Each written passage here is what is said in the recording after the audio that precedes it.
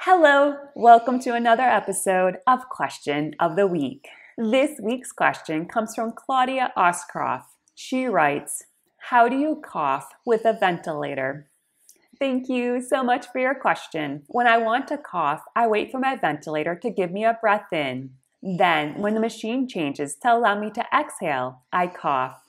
Also, I have a cuff on my tracheostomy tube. If the cuff is inflated, it is extremely hard to cough. So, if I need to cough, I deflate my cuff on my tracheostomy tube before I cough.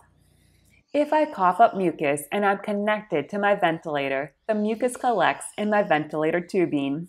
For this reason, I try to disconnect from my ventilator before coughing, if possible. When I cough, I do the following. I deflate the cuff on my tracheostomy tube. Next, I wait for the machine to give me a breath in. Then, I disconnect my ventilator air hose, cover my tracheostomy tube with a tissue to catch mucus, and cough. Finally, I reconnect to my ventilator air hose. Thank you so much for your question. And remember, if you have a question, you can leave it in the comments below this video or submit it to me via Facebook, MeWe, or email. Thank you so much for joining me. I hope you have a great day and a wonderful week. Bye-bye.